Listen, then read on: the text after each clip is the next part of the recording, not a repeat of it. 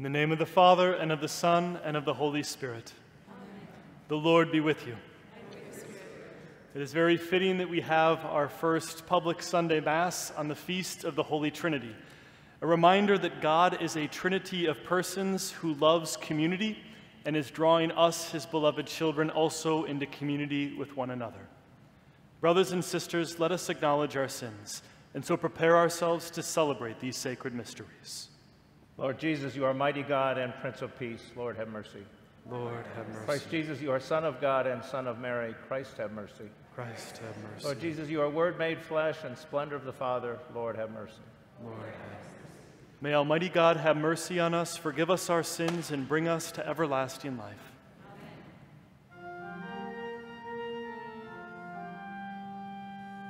Glory to God in the highest, and on earth peace to people of good will. We praise you, we bless you, we adore you. We glorify you, we give you thanks for your great glory. Lord God, heavenly King, O God, almighty Father, Lord Jesus Christ, only begotten Son, Lord God, Lamb of God, Son of the Father, you take away the sins of the world, have mercy on us. You are seated at the right hand of the Father, have mercy on us. For you alone are the Holy One, you alone are the Lord, you alone are the Most High Jesus Christ, with the Holy Spirit, in the glory of God the Father. Amen. Let us pray. God our Father, who by sending into the world the word of truth and the spirit of sanctification made known to the human race your wondrous mysteries, grant us, we pray, that in professing the true faith we may acknowledge the Trinity of eternal glory and adore your unity powerful in majesty. Through our Lord Jesus Christ, your Son, who lives and reigns with you in the unity of the Holy Spirit, one God forever and ever.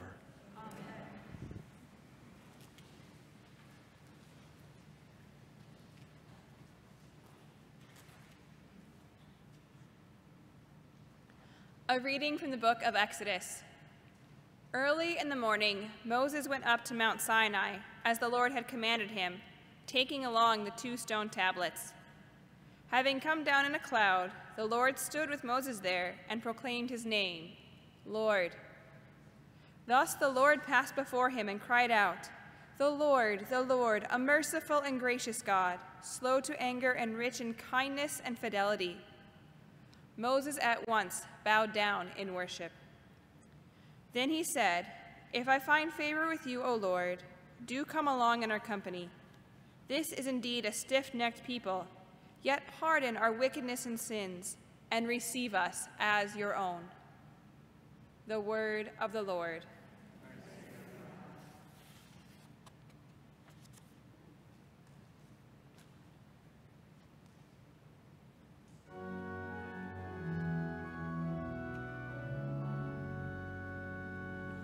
Glory and praise forevermore. Blessed are you, O Lord, the God of our fathers, praiseworthy and exalted above all forever.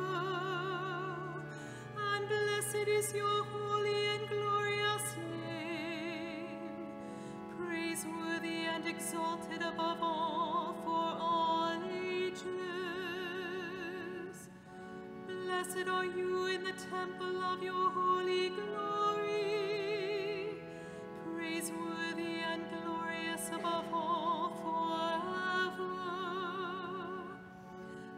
Blessed are you on the throne of your kingdom, praiseworthy and exalted above all forever.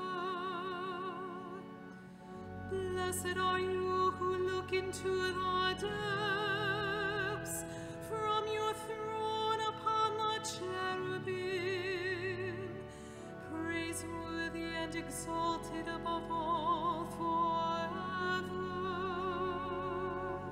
Glory and praise forevermore.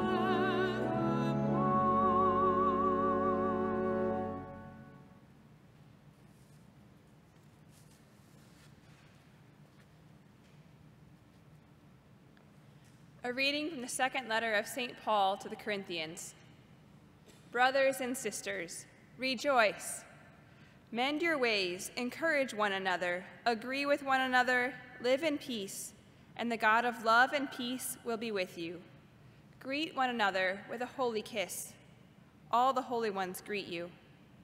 The grace of our Lord Jesus Christ and the love of God and the fellowship of the Holy Spirit be with all of you.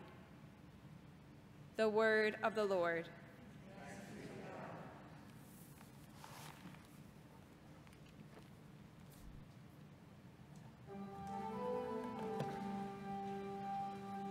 Alleluia, alleluia, alleluia.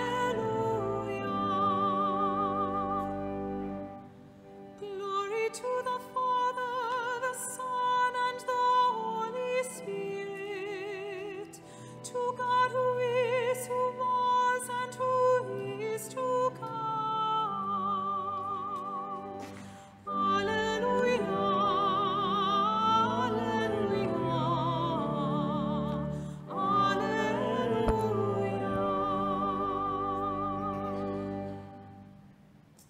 The Lord be with you. A reading from the Holy Gospel according to John.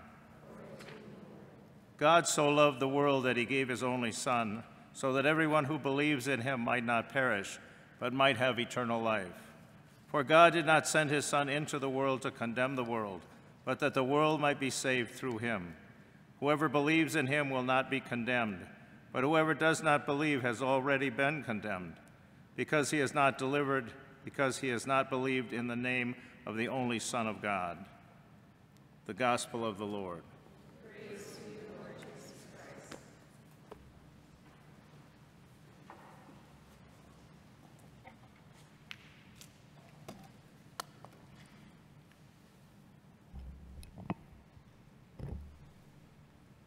Peter Kreeft, in a book that he wrote entitled Jesus Shock, at the beginning of it asks this really interesting question. He says to pull out a piece of paper and to answer these questions. The first being, who are some of the most important persons that you have ever met and have influenced your life? So I humored myself and I got my piece of paper out and I wrote down 3 different names. Father Jeff Heward, who was the inspiration for my vocation. He was my spiritual director throughout seminary. Pope Benedict XVI, who was the Pope during my time at seminary, and I actually got to meet him when I was in Rome studying. And then I added a couple of names of high school friends that really kind of helped me to think about the world in a new way and was really kind of a catalyst for my vocation. So I put these down and then I kind of turned the next page to see what Peter Kreeft was going to say I should do with these names. And he said, well, if you're a Christian, I hope that you answered this question with the Father, the Son, and the Holy Spirit. And honestly, I was quite embarrassed that me as a priest didn't even have one of the persons of the Trinity on my radar as one of the most important persons that I had ever met.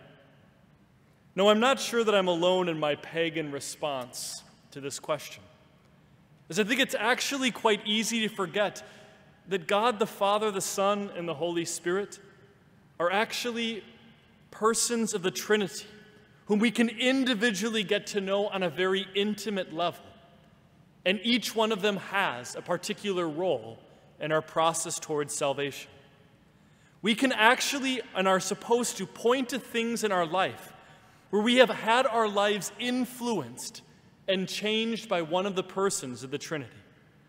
In fact, all of us who call ourselves Christian began our Christian journey with the pouring of water over our head, Father, Son, and Holy Spirit.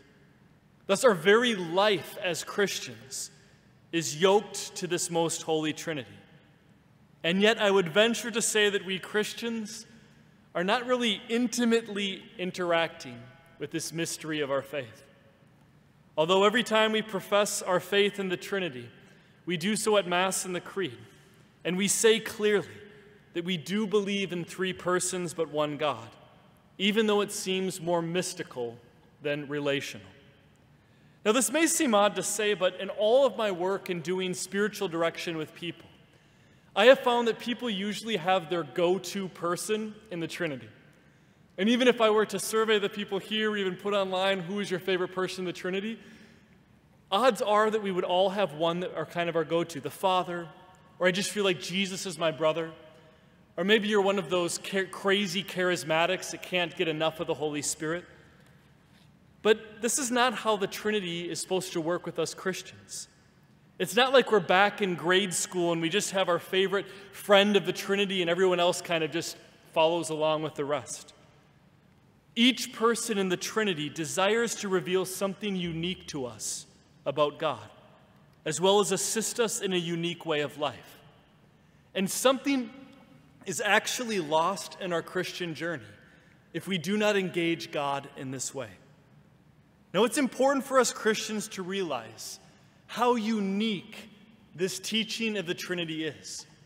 Yes, there are throughout different religions kind of overlaps with certain things of, belief in one God or even how you should treat your neighbor and some things like this. Christians are the only religion in the world that have a belief in God being one but three persons.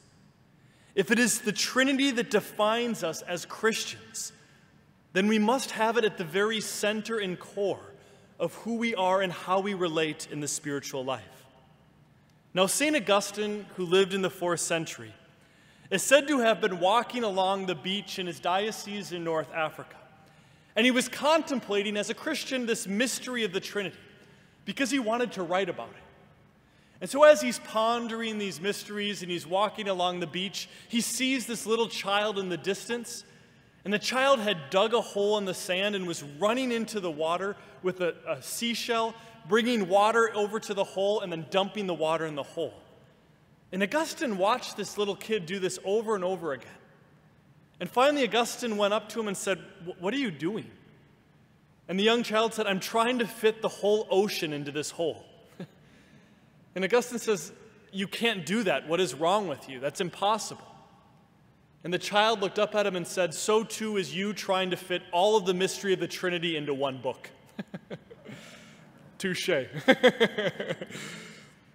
What Augustine learned from this moment is that even though the Trinity is truly a mystery that we'll never fully contain, it began to reveal to him that he had to think about the Trinity in a new way. And so as he began to write, he developed this new articulation of the Trinity that's brilliant. He said each person of the Trinity has a different mission in this world. Each person in the Trinity has something that they've been entrusted with to reveal. The Father who created all things, the Son who redeemed them, and the Spirit that sanctifies. And although there's difference in mission, they share the one Godhead. It is actually quite easy to get to know the individual persons of the Trinity, and all that it requires is intentionality. Is that when we go to prayer, we're actually conscious of what part of the Trinity we are relating to rather than just God in general. Now, maybe an analogy would help to illustrate how this is possible. The last 2 weeks have revealed to all of humanity the incredible importance found in unity through diversity. Each person in the community, no matter their race, their culture, or their gender, all have an important mission to this world. However, this mission is easily undercut without the unity of its members. For without sharing one community founded in equality it is impossible for each person's mission to be completed. Likewise, the Trinity, in whose image and likeness we as human beings are created, it reveals to us that because the unity of the one Godhead, the individual missions of the Father, Son, and Holy Spirit flow forth. Just as it is vital for us to get to know the individual members of the Trinity, so too, we see events of the nationwide protests erupting from George Floyd's death as an incredible invitation to see how valuable the individual members of a community are amidst their diversity. For when any member is not valued, respected, and loved, it absolutely destroys the unity of a community and thwarts the mission at hand, for love of God and neighbor is to take precedence above all. As so often happens within our Christian faith, our theology actually gives us a window into how we are to interact with one another.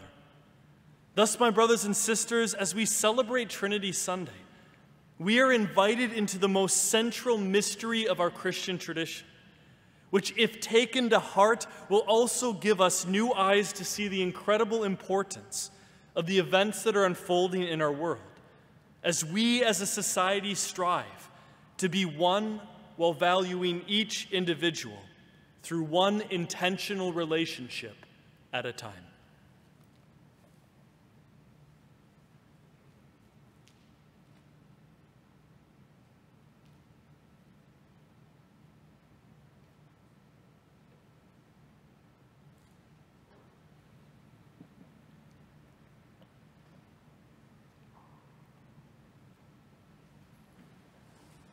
My brothers and sisters, let us stand as we profess that unity of one God and three persons through our creed.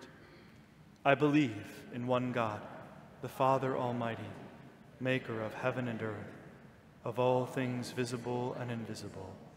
I believe in one Lord Jesus Christ, the only begotten Son of God, born of the Father before all ages, God from God, light from light, true God from true God, begotten, not made, consubstantial with the Father. Through him all things were made. For us men and for our salvation, he came down from heaven, and by the Holy Spirit was incarnate to the Virgin Mary and became man. For our sake he was crucified under Pontius Pilate.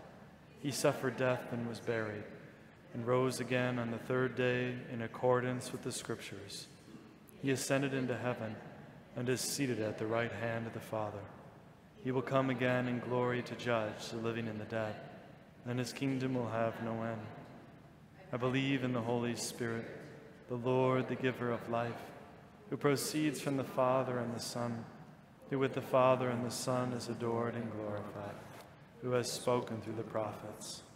I believe in one holy, Catholic, and apostolic church. I confess one baptism for the forgiveness of sins, and I look forward to the resurrection of the dead and the life of the world to come. Amen. Through the grace of the Son, we learn of the love of the Father and are drawn into the fellowship of the Holy Spirit. Through the Son, we come to the Father with prayers inspired by that same Holy Spirit. For Pope Francis and leaders of the Church, may they be humbled before the Lord like Moses and lead their people by God's commandments and love. We pray to the Lord. Lord, hear our prayer. May this world be saved through the Son, who was sent by the Father, and may the Holy Spirit descend upon the world and bring mankind into fellowship and peace. We pray to the Lord. Lord, hear our prayer. For unity among all people, especially in our nation, that we may mend our ways of pride, arrogance, and division in order to embrace the fellowship of the Holy Spirit and act with charity and kindness, we pray to the Lord. Lord, hear our prayer. May the Lord protect all healthcare workers, law enforcement personnel, and all other essential workers as they serve and protect our community. We pray to the Lord. Lord, hear our prayer. For the children of Nativity who will receive their first communion this Sunday, may the wondrous gift of the Eucharist nourish their bodies and souls and grant them courage and peace as they journey through life with Christ. We pray to the Lord. Lord, hear our prayer. For the poor, the hopeless, and those mourn in our community, as well as those that are sick, particularly those afflicted with COVID-19 virus, and especially Nancy Zerzik, we pray to the Lord. Lord, hear our prayer. For all who've died believing in Christ, especially Tim Masterman, George Floyd, Francis McGilp, Doris Halverstadt, and the Nativity of Mary Parish, for whom this weekend Masses are offered, for the prayers in the Parish Book of Intercessions, and the prayers in the silence of our hearts. We pray to the Lord. Lord, hear our prayer. Eternal Father, receive the prayers of this people, filled with the Holy Spirit and offering towards Christ, your only Son, who lives and reigns forever and ever.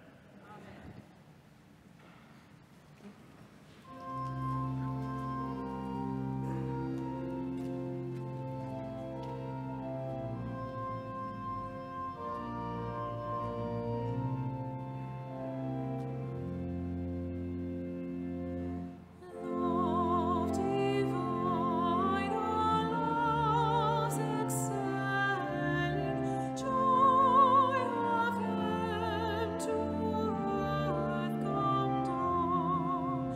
Fix in us your humble dwelling, oh, your faithful mercies come. Jesus, source of all compassion, love unbounded, love of you, visit us with your salvation. Let your love aid us endure.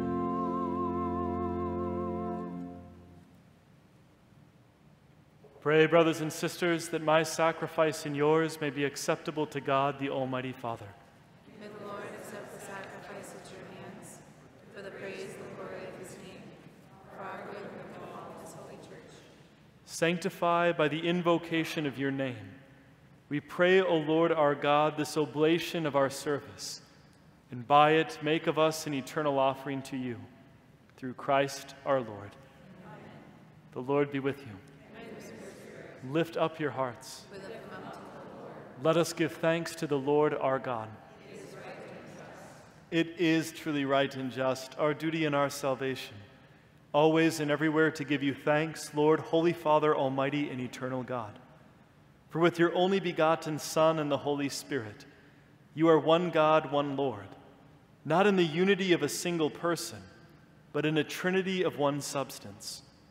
For what you have revealed to us of your glory, we believe equally of your Son and of the Holy Spirit, so that in the confessing of the true and eternal Godhead, you might be adored in what is proper to each person, their unity in substance and their equality in majesty.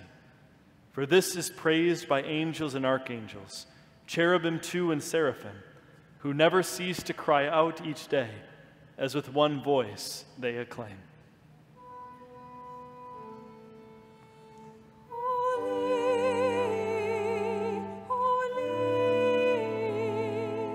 holy Lord God of hosts, heaven and earth are full of your glory. Hosanna in the highest. Blessed is he who comes in the name of the Lord. Hosanna in the highest.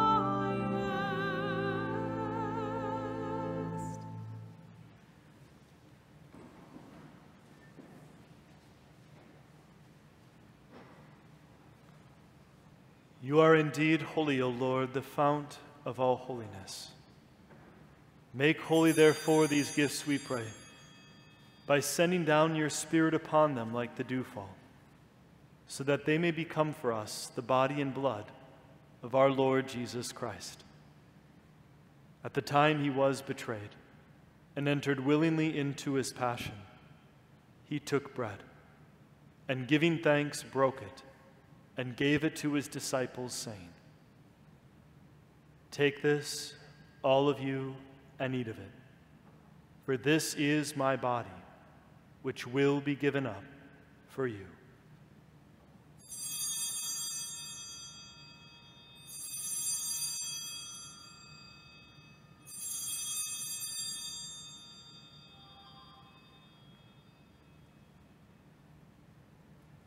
In a similar way, when supper was ended, he took the chalice, and once more giving thanks, he gave it to his disciples, saying, "Take this, all of you, and drink from it, for this is the chalice of my blood, the blood of the new and eternal covenant, which will be poured out for you and for many for the forgiveness of sins. Do this in memory of me."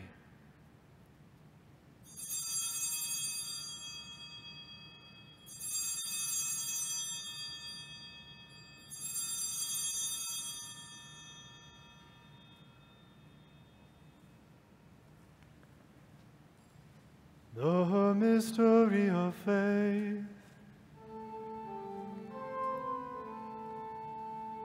We proclaim your death, O Lord, and profess your resurrection until you come again. Therefore, as we celebrate the memorial of his death and resurrection, we offer you, Lord, the bread of life and the chalice of salvation, giving thanks that you have held us worthy to be in your presence and minister to you. Humbly we pray that, partaking of the body and blood of Christ, we may be gathered into one by the Holy Spirit. Remember, Lord, your church spread throughout the world, and bring her to the fullness of charity, together with Francis, our Pope, Bernard, our Bishop, Andrew's auxiliary, and all the clergy. Remember also our brothers and sisters who have fallen asleep in the hope of the resurrection, and all who have died in your mercy. Welcome them into the light of your face. Have mercy on us all, we pray, that with the Blessed Virgin Mary, Mother of God, with blessed Joseph, her spouse, with the blessed apostles and all the saints who have pleased you throughout the ages, we may merit to be co-heirs to eternal life, and may praise and glorify you through your Son, Jesus Christ.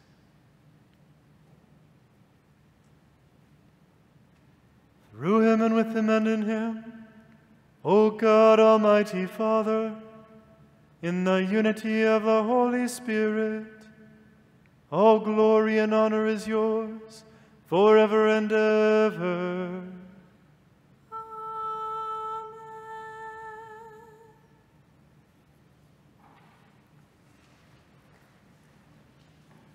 At the Savior's command, informed by divine teaching, we dare to say, Our Father, who art in heaven, hallowed be thy name.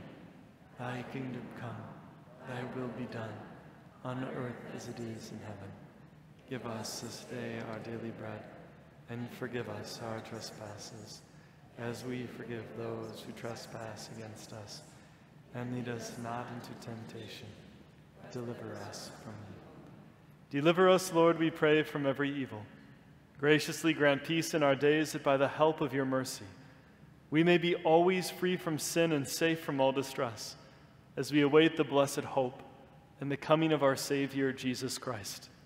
The kingdom, the power, and the glory are yours, now and forever. Lord Jesus Christ, you said to your apostles, "Peace I leave you, my peace I give you." Look not on our sins, but on the faith of your church, and graciously grant her peace and unity in accordance with your will, who live and reign forever and ever. Amen. The peace of the Lord be with you always. And with your spirit.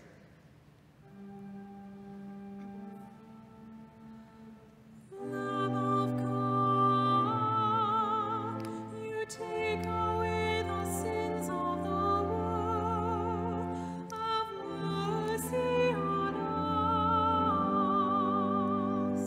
Lamb of God, you take away the sins of the world.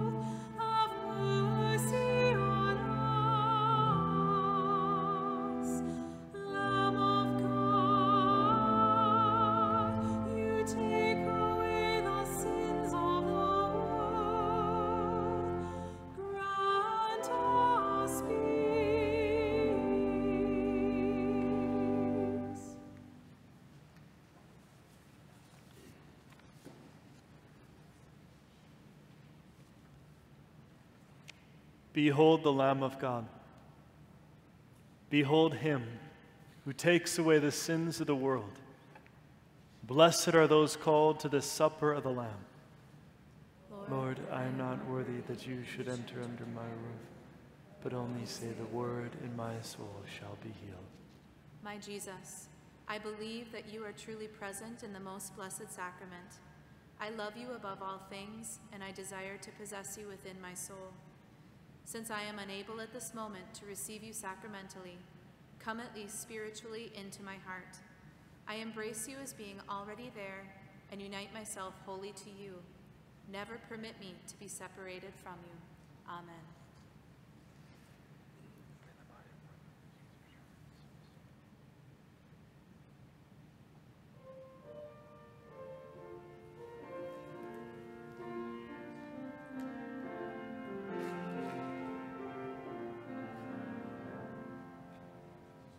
I come with joy, O child of God, forgiven, love, and free. The life of Jesus to recall, in love laid down for me.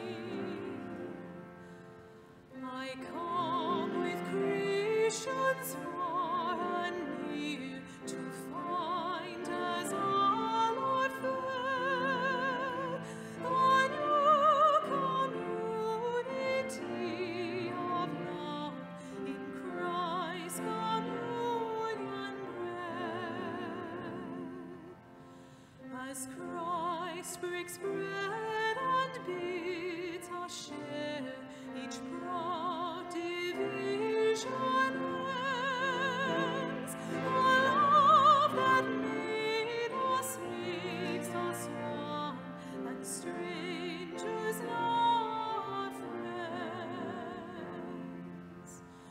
The Spirit of the risen Christ, unseen but ever near, is in such friendship better known, alive among us here.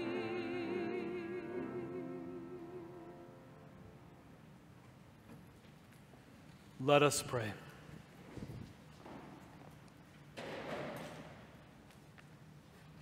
May receiving this sacrament, O Lord our God, bring us health of body and soul, as we confess your eternal Holy Trinity in undivided unity, through Christ our Lord. Amen. Do have some announcements this evening. The first is Lawn Chair Lectio Divina begins this coming Wednesday, June 10th at 6:30 p.m. There are still spots available, so see the bulletin or website for details, or contact Mary Dobson in the parish office.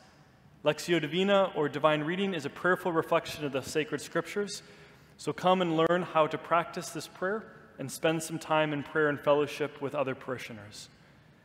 Our Nativity of Mary school fundraiser has been pushed back and pushed back and pushed back, and finally we're going to have it digitally on Thursday, June 11th.